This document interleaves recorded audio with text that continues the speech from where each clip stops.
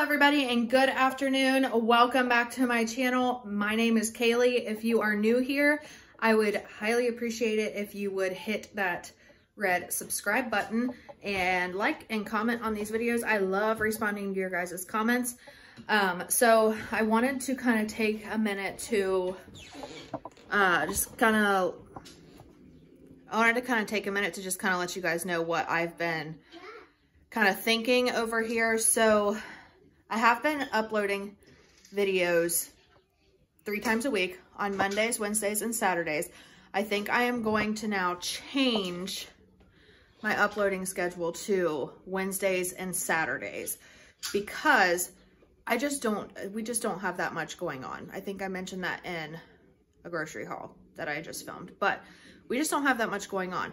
And all my videos that are not grocery hauls just don't seem to be getting a whole lot of views. So I'm going to kind of play into that and just kind of post more grocery hauls.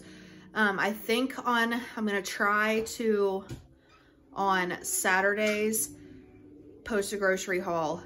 And then on Wednesdays, post a cleaning video. So that is what I have for you today. Hopefully it's all worked out that way by the time I get this video posted. But anywho, I just have my kids today. I don't have my nephew, so I'm just gonna get things cleaned. Our kitchen table has some sort of sticky residue on it. I don't know what it is. I think it's just some buildup. So I'm gonna try and get that taken care of, get the kitchen cleaned, vacuum in the living room, and I think I'm gonna mop today. So it's gonna kind of be a deeper clean in our kitchen because it needs it big time. So I just got myself together. We just got done with school. Raya's getting her room cleaned up. So just getting things together. So hope you enjoyed. Let me know what you guys think or what you want to see. So here we go. Let's get into it.